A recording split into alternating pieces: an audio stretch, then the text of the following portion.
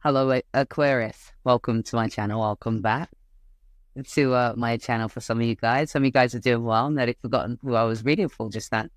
Um, yeah, so this is your general love reading for July. We're gonna take a look and see who's showing up in your reading. I do apologize for hoarse voice. But we're gonna take a look and see who's showing up in your reading, see what they're thinking and feeling regarding yourself, and of course, vice versa as well. Feel free to jump ahead to the start of the reading, guys. It is timestamp. Okay, so this section is really for those that just kind of prefer to see me shuffle the camera. So if you click in the description bar below, see where it says start reading, click on that. And that will bring you to the start. Okay. Send.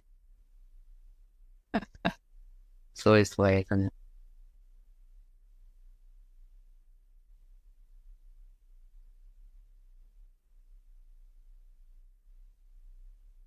Okay, so I'm just going to clarify these off camera and take these in.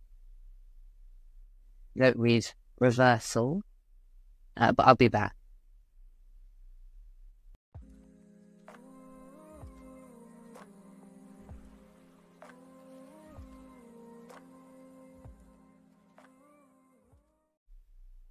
All right, so Leah, let's start your reading. And of course, take whatever side resonates with you guys and pick it up as this being your side, the person that you're dealing with over here, but you can always flip switch whatever side just kind of resonates the most. All right, so I'm going to start by saying, just kind of the outcome of this reading brings you to a place of growth. And I feel like that might even be a pleasant surprise to you. So let me explain what's going on. Okay, so this is someone that you've been dealing with. There's someone that you've been spending time with, possibly. I'm not sure. It's not, for some of you, yes, it's a relationship, but for some of you, it's a kind of situationship, borderline relationship type of thing. But it seems like you definitely want to move this forward at one point. We're looking at the past now. So you definitely wanted to move this forward, especially with the 6 there. But I feel like that queen, because the queen is a very sharp, controlling, very blunt, to the point, frosty type of energy. So I feel like maybe that's representing the fact that you've had enough. It's like, enough's enough. I'm ready to move this forward. And I'm not taking your nonsense. I'm not gonna hear anything that you have to say. We're moving this forward. And they kind of, see, the difference is their mindset was and again, this is the past, their mindset was that Knight. Knight is a very unstable, yes, a lot of passion, a lot of desire, but it's just unstable. It's not a stable energy.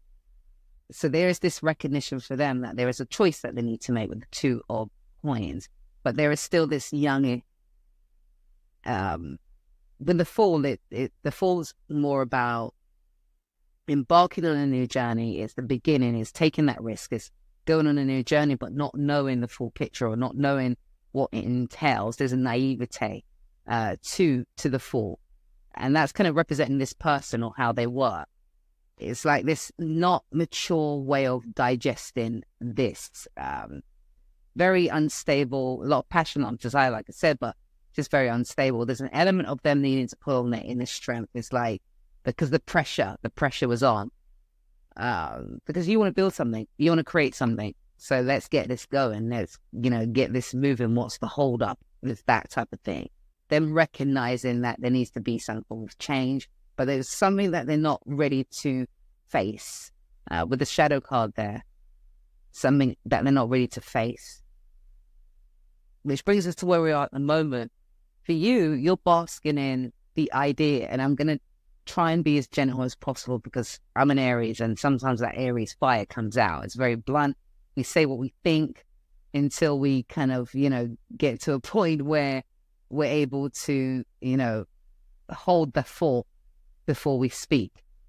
But we still have the essence of just being straight shooter. So you're showing up as basking in what you feel you have. And I say what you feel you have because it's not it's what you want ultimately, Aquarius. It's like, this is what I want. You say you want it too. Yes, someone can say they want something, but if their actions are not displaying what it is that their words are saying and meaning, if it's not aligning, then, you know, you got to look at the actions of the person. It seems like, and, you know, their actions is and have been unstable, but you're kind of ignoring that. It's like, because they're still proceeding or acting like they're proceeding forward, you know, so you're feeling good about this. You're indulging in this. You know, there's a bit of confusion for you around whether this person has cut someone loose or stopped speaking to people or not. I don't say date, but yeah, for some of you, it is date. And your focus is really just kind of on, you know, getting this to where you feel it needs to be. Star card talks about healing, fixing, supporting, feeding something. Ace of Coins talks about, you know, an opportunity to create something, to build on something. Yes, we do have the 10 there, which talks about an ending. Feeling like the chapter has ended. We're now kind of starting this fresh new beginning. But like I said, you're kind of basking in what you feel this is. Because your person, they're showing up as the Temperance. But within this deck, I always interpret the Temperance as it needing back, something needing to be brought into alignment. This person is out of alignment. They're not in alignment with what you want, what they say they want. And it's kind of like them now seeing that. We got the Ace of Swords, which talks about solution or idea. Let's kind of come to that, which is causing them to be a bit trapped in their head, bit confusion, a bit of confusion maybe there as well. But we got that Queen of Swords there. That's in their intention. You know, it's recognizing that this is not going to be easy because they've come to some form of knowledge, just understanding about what it is that they want, where they're at in their life. Ultimately, it's about where they're at in their life. I feel like this person is falling themselves, falling you, but not in the sense of them being deceitful. Maybe for some of them it is, but it's more about the immaturity, them not, because we've got that full card there. It's like this immaturity, this person is not able to process properly certain things. Yeah.